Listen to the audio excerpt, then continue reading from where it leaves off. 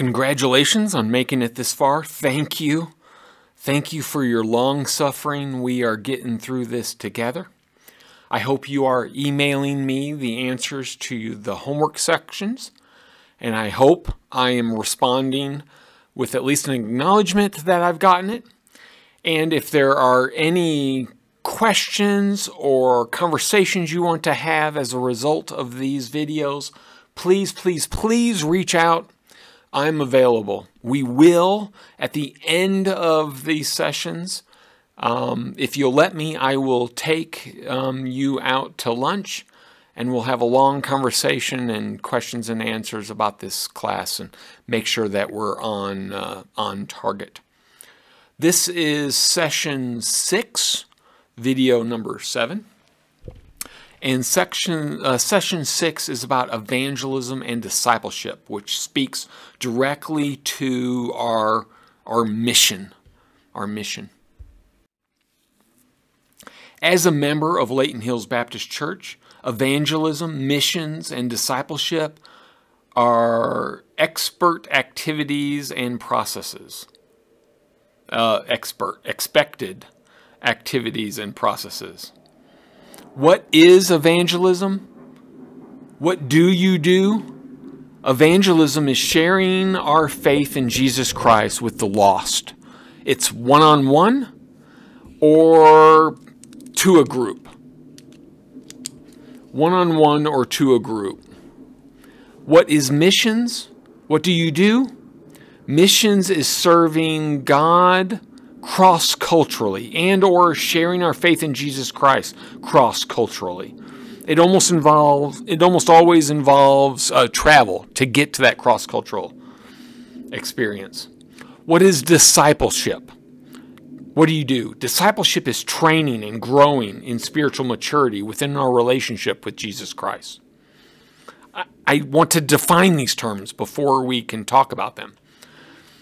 Evangelism, missions, and discipleship absolutely overlap.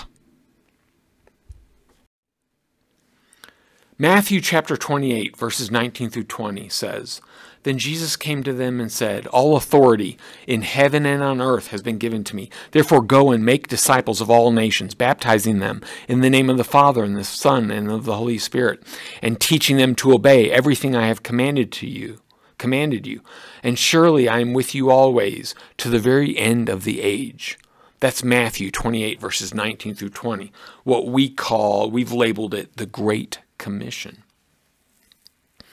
The Greek verb translated go here, therefore go and make disciples, is actually not a command, but a present participle, going. The only command in the entire Great Commission is make disciples. Jesus said, while you are going, make disciples of all the nations. Make disciples. No matter where you are, you should be witnessing for Jesus Christ and seek to win others to Him. Evangelism alone is not the commission. After people are won, their souls are saved, they should be baptized, which suggests a local church fellowship. They should also be taught, which suggests the teaching and preaching of the Word of God. Please keep in mind that our commission is not simply to win souls.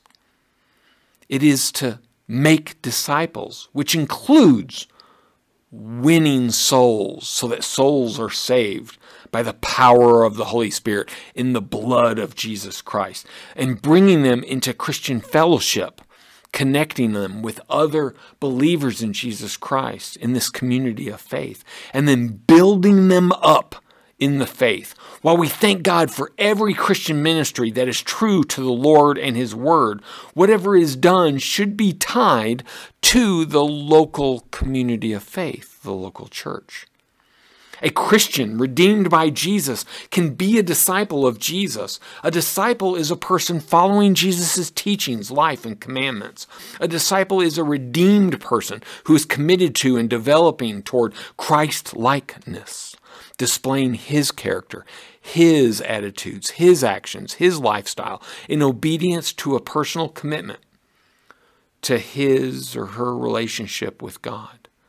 The evidence of a disciple is a lifestyle of love, evangelism, prayer, scripture memory, accountability, stewardship, and service.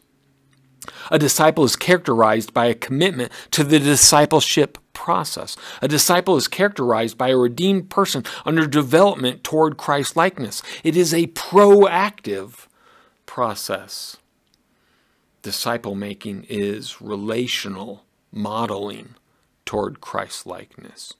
Discipleship is a never-ending process that follows phases: evangelism, engagement, equipping, and accountability. Discipleship is not a book or a classroom experience. It is mentoring. It is extremely relationship-oriented. It's walking with a person through life. That's discipleship. Through the good, the bad, the short term, the long term. A disciple's aim is toward greater Christ-likeness, greater conformity to God-centeredness instead of self-centeredness. Christ-likeness is evidenced in broad terms by love, service, trust, obedience, power, and spiritual disciplines. Discipleship is an ongoing process that continues through all stages of life. Programmed discipleship is the systematic and deliberate teaching of doctrine and modeling of the Christian lifestyle in order to build Christ-like followers of Jesus. Scripture details 7 proofs of discipleship.